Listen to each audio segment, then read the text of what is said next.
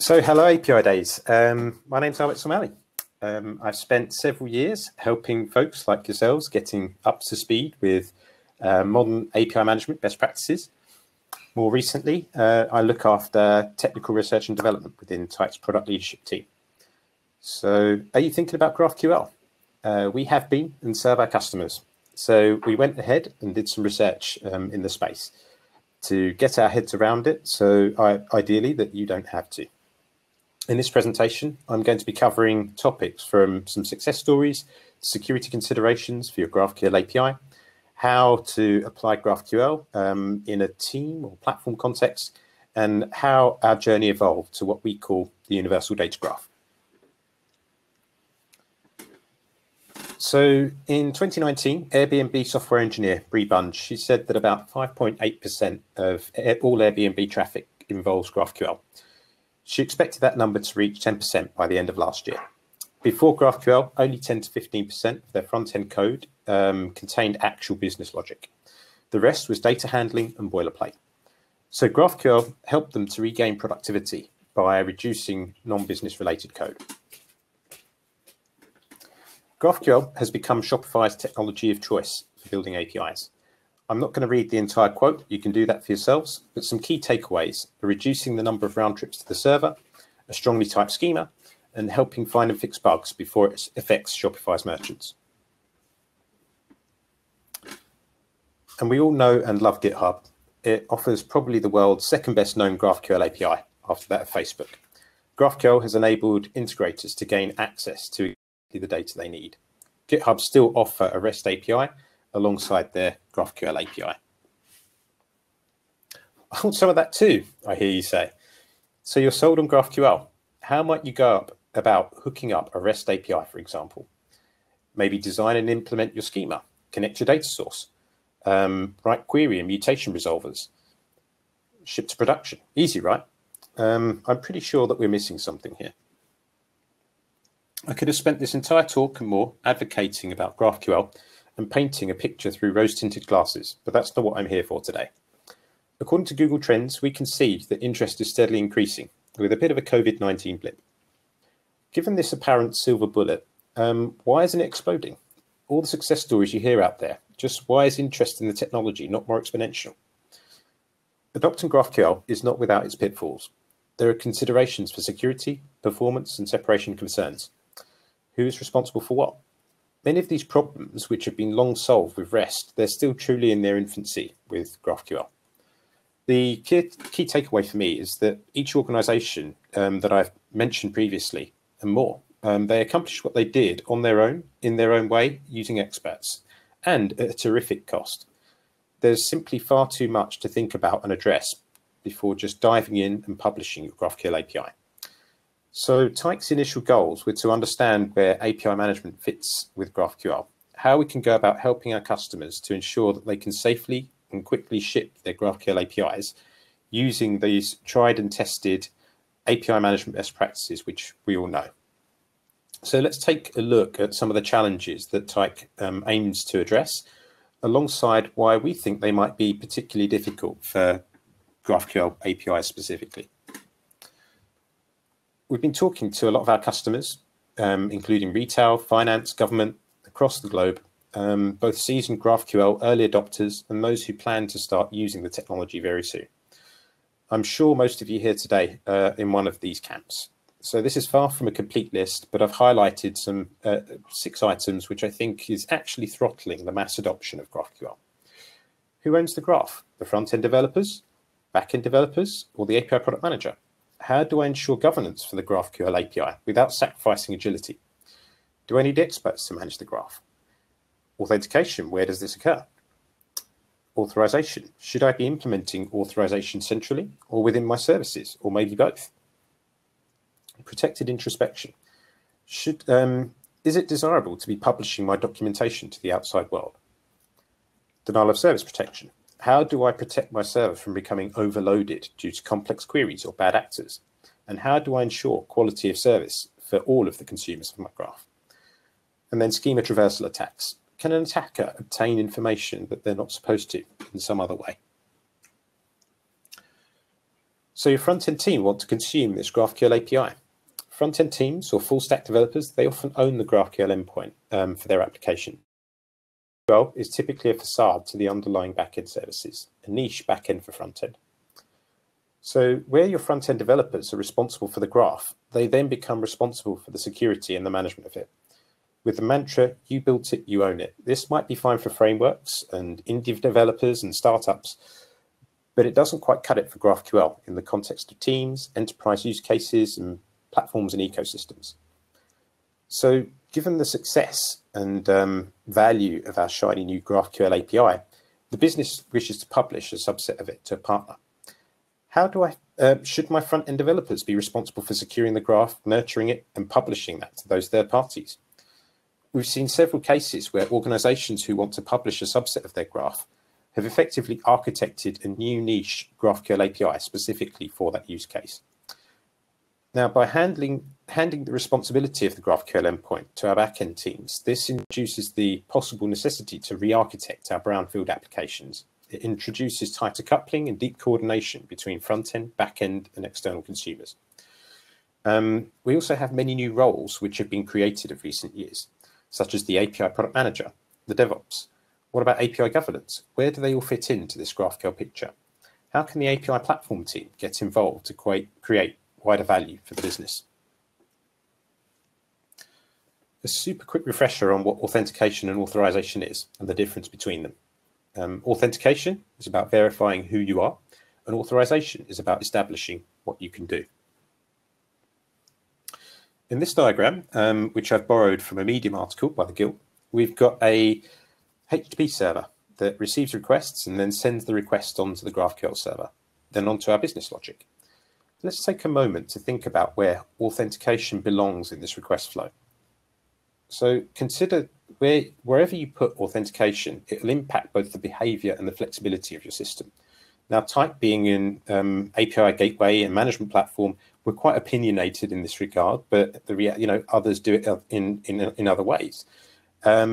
From our perspective, by implementing authentication in your business logic, you open up a plethora of problems relating to, say, refactoring, breaking up into microservices, and then the necessity to re-implement that within each microservice. If you go ahead and implement authentication between your HTTP server and your GraphQL server, then you should be able to validate that the request is authentic by using maybe a third-party identity provider. And then you get the added benefit of being able to pass the current user and various attributes as necessary to your underlying services. Let's talk about authorization. In this example, we've got a library with books. A librarian should be able to add new books to the library. And the librarian will have their own application to perform CRUD operations in the library, on the books in the library. But a student shouldn't be, whilst they should be permitted to browse, search, and maybe even reserve books from the library, they certainly shouldn't be able to create, update, or delete any of the books.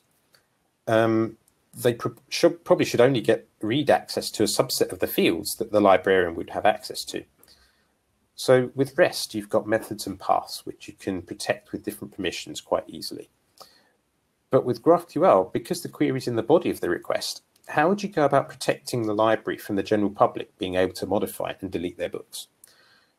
Does this logic belong in the data source? Should each microservice or resolver, should each microservice need to apply its own authorization logic?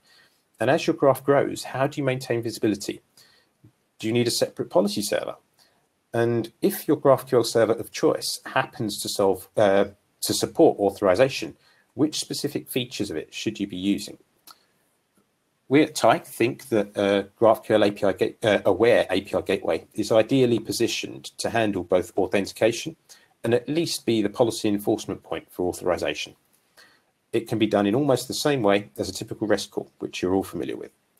We can have our centralized IAM solution, meaning that we can validate the token, check user groups, attributes, and scope, validate it with a centralized policy server, and all being well, pass the relevant user information onto the GraphQL server. Let's have a look at my fictitious and very, very naive schema and query above. Imagine I'm only allowed to view my own bank balance. Yet my query shows two ways in which I can access the bank balance field. One via through my user friends, and then one by querying friends directly. So assuming that I can protect this field, how can I also ensure that as my graph evolves, I'll not be accidentally opening up a new entry point to the bank balance field, or any other restricted field for that matter? Unfortunately, as can be seen from the screen recording, causing havoc on a GraphQL server isn't too difficult without a proper means of rate limiting or limiting the complexity of a query. There are many strategies to address this, and a handful of examples might include evaluating the complexity of a query by maybe the number of raw bytes in the request. Maybe you would do it by allowing clients to send, say, 1,000 points worth of requests per hour, for example. So you add a score to the complexity of the query. And a third way, and the way that Tyke has introduced for our initial release, is the ability to limit based on the query depth. So an internal user might be able to send more complex queries than a third party, such as a public developer or partner. And third-party developers, maybe they're on a pro paid subscription, and they'll be allowed to send more complex queries than, say, a free or trial account. Maybe you're monetizing access to your services, or your APIs are being designed for public consumption. For this, you need a public-facing developer portal. Now, normally, in REST-based services, you'd be publishing a Swagger documentation for your developers to browse, discover the capabilities of the API. With GraphQL documentation for free, but with a protected API with granular permissions, why not present only the documentation that the access token is permitted to access?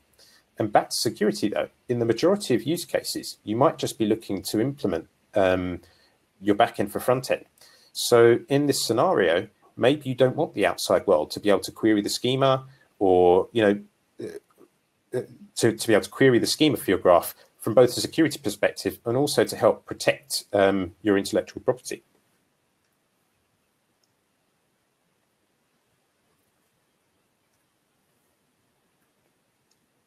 So I hope that I've given you lots of things to think about. Going back over the list above, how many of these have anything to do with your business and solving business problems? And how many of these problems might be better abstracted away and centrally managed by your GraphQL-aware API manager? So as we continue engaging with the community, clients and prospects, we realized quite quickly that in addition to the ability to secure a GraphQL API, our customers needed something more. The reality is that probably 99% of the APIs that we consume are brownfield services. Building an ecosystem with integrated components are fundamental requirements in the digital transformation of enterprises. Probably 15 to 20% of web services still use SOAP today. And not everything is legacy either.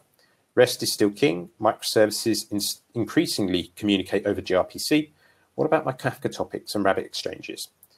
So whilst GraphQL might provide the consumer with a blissful utopia and that next level experience, I don't believe there's currently a truly scalable solution to the integration problem.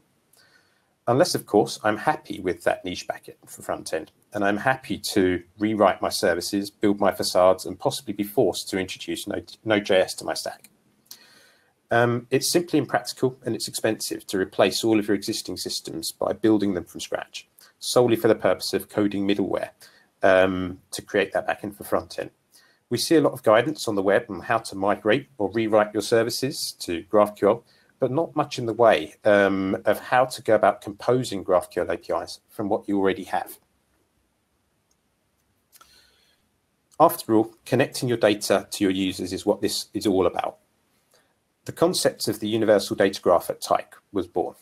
Why can't we make it easy for our customers to have their own GraphQL API, be able to use it internally, publish for others to consume, and be able to publish their entire estate, whether REST, SOAP, gRPC, Kafka Stream, or more, without any of the pain or the necessity to have experts managing and maintaining the graph, and at a fraction of the cost, easily pluggable into your CI/CD pipelines.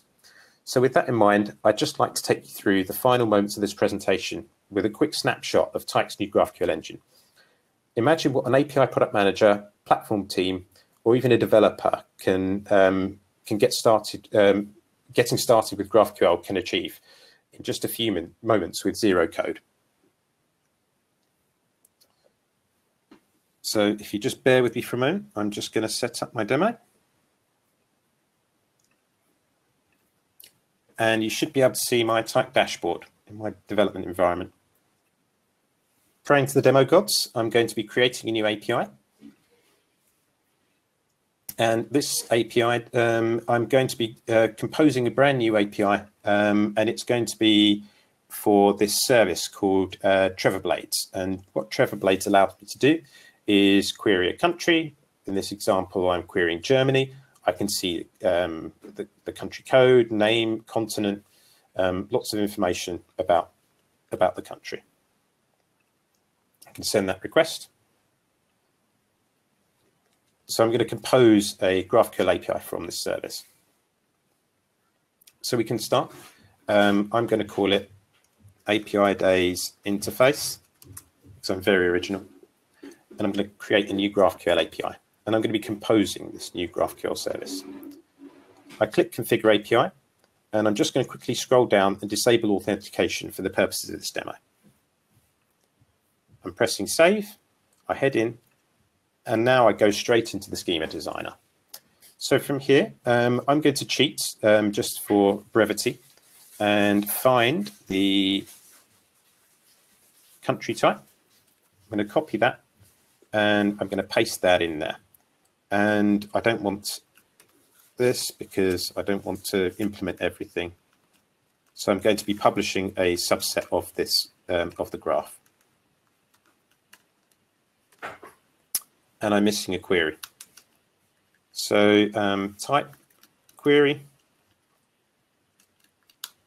and country code ID, and this will be returning the country. And then I click on data sources. And what you can see, we've also got a visual designer, so we can also design our schema via a point-and-click GUI also. And what you'll see here is an exclamation mark next to the country type here. So we can see that a data source is required for this particular query type. I can click on the pencil, click on data source, define my data sources, and my data source type is going to be a GraphQL service. And what I can do now is paste the URL of our GraphQL API in here, and then update that field, and then hit update. Then we can head over to the playground, and I can write my query.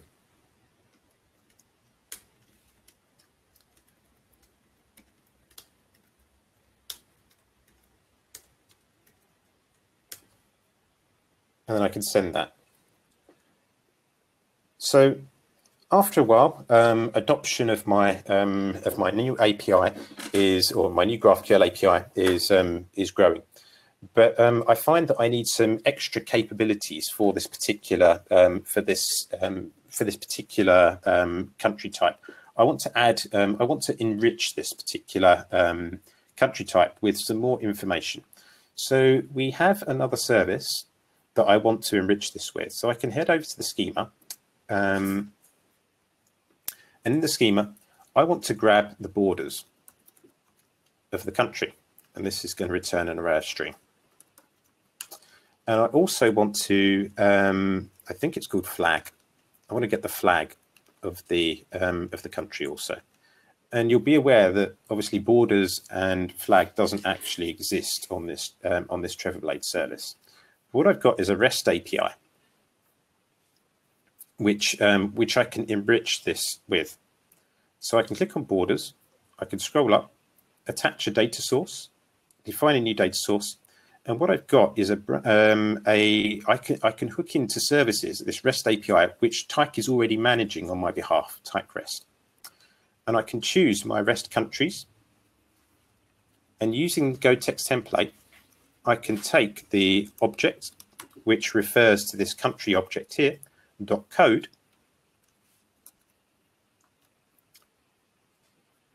and I want to send a GET request to that endpoint, and I want to enable field mappings to be able to get the borders and update that field.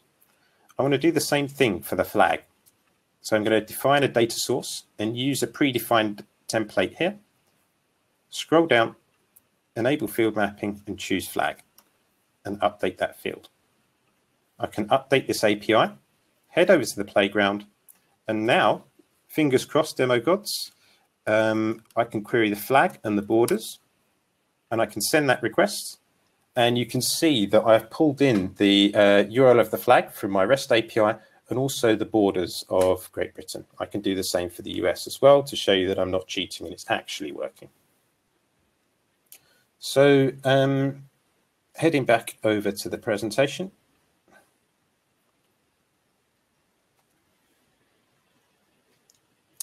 I really wish I had the time to show you more, such as taking our GraphQL API, integrating it with the GritOps workflow, you know, with this declarative syntax, the ability to publish between environments, or, you know, securing this GraphQL API also.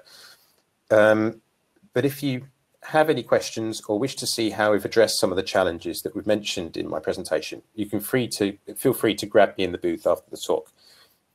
If you're to take anything away from my presentation today, I hope it is that adopting GraphQL isn't something you just turn on. GraphQL is a journey, and it involves multiple stakeholders within the organization. Everything I've showed you today is available for you to use for free. And all you need to do is sign up for a free Tight Cloud account. I urge you to all to have a play, get in touch, and we'd all love to hear what's on. So thank you very much. Any questions? I think that you have some spies in the chat, not spy. Your coworker, I'm guessing, Matt Tanner, has been tackling the questions furiously. That was good. Works out really well. That was an amazing talk.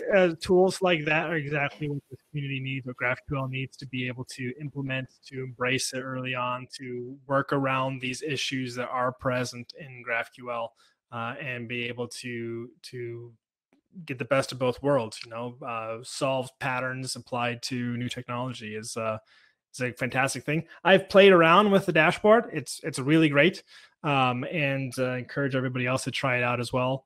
I will move us on to the next speaker, but I want to say thank you so much for the talk. And they do have a booth, so if you have any questions, go find them. This is a great feature of the platform we're in. Go find them, and you can ask them all the questions you would like. I'm sure they would love to chat and answer any questions you may have over there. So thanks again, Ahmet. That was a great talk. Thank you very much for having me. Cheers.